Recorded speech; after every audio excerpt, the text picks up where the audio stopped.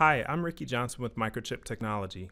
This will be a very brief tutorial on how to use the PICkit 4 to program a PIC microcontroller. The PICkit 4 can work with a variety of different devices.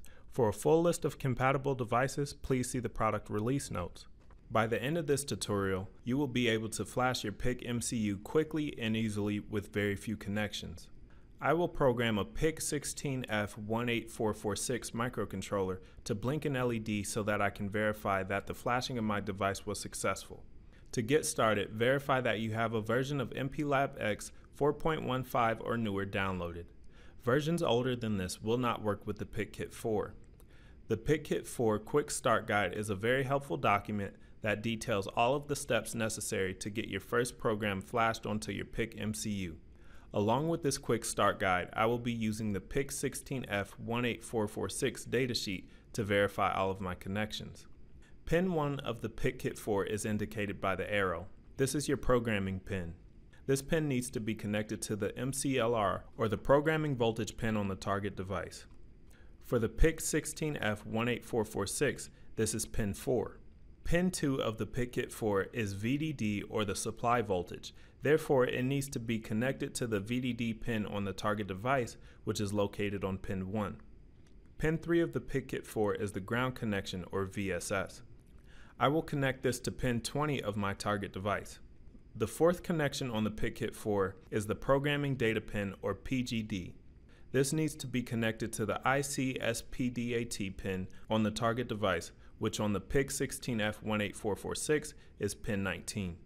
The last connection needed is for the programming clock. On my target device, this is pin 18. Additionally, the Quick Start Guide recommends a 50 kilo ohm resistor in between the programming voltage pin and VDD. This will serve as a pull-up resistor for your circuit. You may be able to program your target device without this resistor being added. However, there may be times in which the PICkit 4 is not able to correctly program the target device due to an unstable voltage. Therefore, this pull-up resistor ensures that you have a stable voltage level every time you are ready to program. These are all of the connections that are needed. Therefore, I can open MPLAB-X and program the device. My project is configured so that pin 10 of my PIC MCU is set up as a target pin, which toggles on and off every 500 milliseconds. I would like to use my PICkit to power my device. To do this, click the drop-down menu next to the Build Project button and click Customize. Next, click PK4 under the Categories pane in the left-hand window. Then click the Options category drop-down and select Power. Finally, check the Power Target Circuit from PICkit 4 checkbox. This now means that the PICkit 4 will supply the voltage level specified in the voltage level field to your target device. If you do not enable this, an external power supply will be needed for your device, or else the PICkit 4 will not be able to program it. Click Apply, then OK to save these changes. This is all that we need for our setup. Therefore, I can now click the Make and Program Device button. As you can see, the programming of my PIC MCU was successful, indicated by the blinking LED. This tutorial gave a quick introduction as to how to flash a PIC microcontroller using the PICkit 4.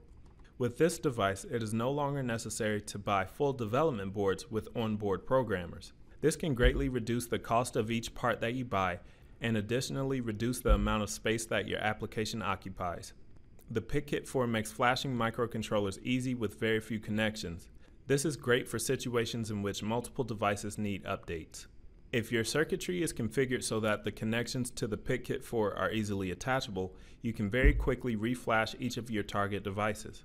For more information about the PICkit 4, please click on the link provided in the description below. I'm Ricky Johnson with Microchip Technology. Thank you for watching.